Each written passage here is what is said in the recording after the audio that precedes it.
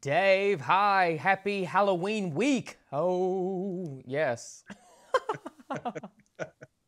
It's too bad you're in such a bad mood today. I'm glad to be here with you. Oh, no, never could I ever be in a bad mood, Dave.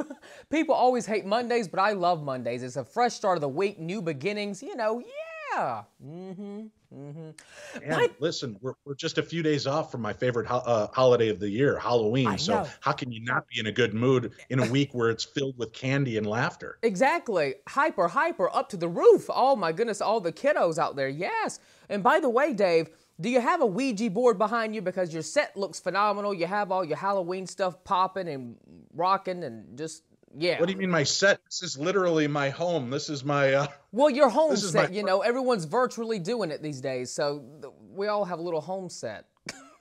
right. This is my crystal gazer board. It's actually from the 1920s and 30s. It's funny, on the front Oh. you can communicate with spirits, and when you flip it over, it's got a checkerboard, so you can play games with them once you call them into your home. Uh-huh. Oh, wow. That's really cool. Look at there. Me, on the other hand, we have a little purple background going on, and we have some pumpkins thrown out. That's about it for us. Very festive, though. Very festive. Thank you, Dave. All right, well, let's go ahead and get started. So, Travel Channel is celebrating Halloween all month long and bringing it home with the 7 Nights of Fright. Ooh, this is so exciting. I love this time of the year, a spine-tingling week of spooky specials. So, tell us what we're all in store for, Dave, when we watch on the Travel Channel this week. Well, this week they're pulling out all the stops. All of your favorite paranormal shows are back, and they are examining some of the most frightening and bizarre and unusual cases. The Holzer Files, which I'm a part of, launches on this Thursday, and we're on right after the Ghost Adventures special, Oh, wow. 2 hour examination of Joe Exotic's haunted zoo. So you get to watch the Ghost Adventures for 2 hours Mhm. and see their crazy off the wall investigation, and then join the Holzer Files as we kick off season 2 investigating the famous case files of Dr. Hans Holzer, the preeminent paranormal investigator. Oh my goodness. Well, I'm definitely going to be there. I'm going to be tuning in and watching. But, more time at home means more reported paranormal activity, which I'm sure that excites you. You're like, oh, because, you love doing this. This is something you've been doing for a long time, Dave. But, what's been so far the craziest thing that has been reported during this pandemic? A lot of people, I think, are more in tune with the moment, which is something not a lot of us have done for a long time. Mhm. So where a lot of people, and you've got that bubbly, upbeat, looking for the sunshine part of life, That's right. perfect. This pandemic is something you can look at as a tragedy, or you can look at it as a time that it brought me Yeah. and my family together more. It gave us more time to be introspective, reflective. And I think that if you listen, the spirits are around us all the time. They have stories to be Mhm. told, things to remind us of where they've been and where we may be going. So it's an important thing that we've tapped into. Nothing that you necessarily have to be afraid of. Mm. I think by giving fear over to spirits, they might mess with you. They might try to spook you for fun on their side. But I think this is the time of year when that veil is just a little thinner. And if you listen, you might just hear from those that you've lost that you love, and you might hear what history has to tell us. Now, being able to connect with spirits, what is a story that stands out to you that you'll never forget with the connection that you've had with spirit? This season of Holzer Files, I Mhm. feel we bring out some of the best paranormal activity you'll ever see, Oh, yeah. period, on a paranormal TV show. And I know that sounds biased, and it probably is, but I was blown away by what we caught. One of the locations that stood out for me was Franklin Castle in Oh, wow. Ohio. And because when we were filming there, and the spirit we try to communicate with is a young girl who passed away due to complications of diabetes. And I didn't know that until we were there.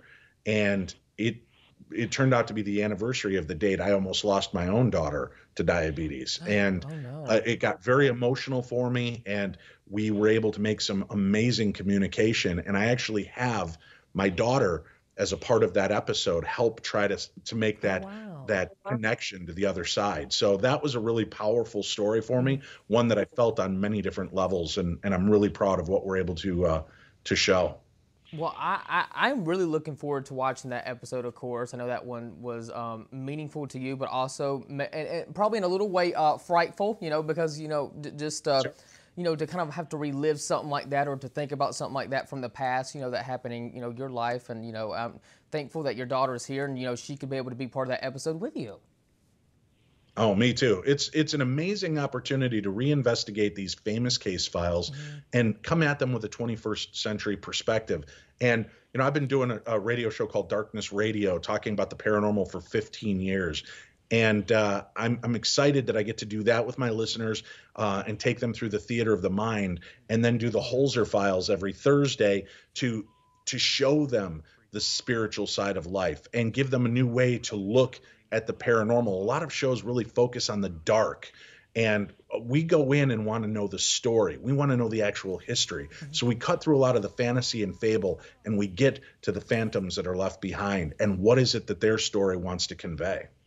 Well, the Holzer Files, it really is a show to watch on the Travel Channel. It's really such a pleasure to get to speak with you, Dave. Now, real quick, lastly, I do want to ask you, what are you and your family going to do for Halloween this year? The pandemic's going around. I kind of hate it for the kiddos in a way because, some states aren't even letting the kids trick or treat. But you know what, Dave? My little idea that I've been telling everyone all month long is let your kids go trick or treat. Don't let them stick one finger in their little nose or anything, or you send them right home. And then once they get home, you let them go and you let them change into their PJs or whatever, and then you throw all that candy away that they got from door to door, because you don't know what it might have on it, and then you get the candy that you bought from the store and you dump it in their bucket and they'll never know.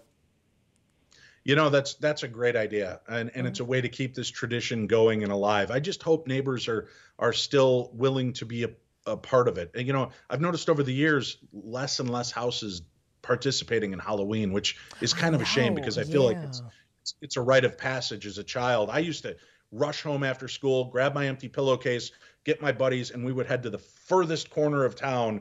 And as soon as it was time to start trick-or-treating, we would work our way back that 2 miles and come back with sacks full of candy. And that camaraderie, that fun, and that community is really missed today. So that's a great idea. Just tell the kids, don't eat the candy. You'll have fresh, clean, safe candy for them when they get home. Exactly. And hopefully they can do that. But again, it depends on the family, and if there's anybody with compromised immune systems in their roof, you got to be careful with that as well. Yep, that's right, Dave. So what are you and the family going to do for Halloween this year? This year, again, I think it's going to be, we're going to head out. There's a very safe Halloween trail that we can go on to get our spooks and scares on, and then we'll come back and enjoy some hot cocoa and maybe watch a good scary movie, eat some of our favorite candy pieces, and just spend it together as a family, which I think is the important part. Oh, that's fantastic. I love that, Dave. Well, Dave, I could talk with you all morning long, but this has been so much fun. I'm so glad. I love when I get to do the Halloween interviews with my peeps over there at Premiere. They're just the best, and I love Halloween week. It's Halloween week officially because Halloween falls now on a Saturday, which I think all the kids are excited for that, because who wants to go to school when it's Halloween? Right. So, this is a big week for Ghostober on Travel Channel. So many amazing paranormal shows are back. And people are going to love them. Tune in, support the channel. If you love a good scare, then this is the week for you. Absolutely, indeed. Dave, thank you so much. You're the best. It was a pleasure to get to meet you. Thank you, Noah. We'll talk again, I hope. Thank you. Yes, absolutely. Maybe in person someday. Excellent. All right, take care. Bye-bye. Bye.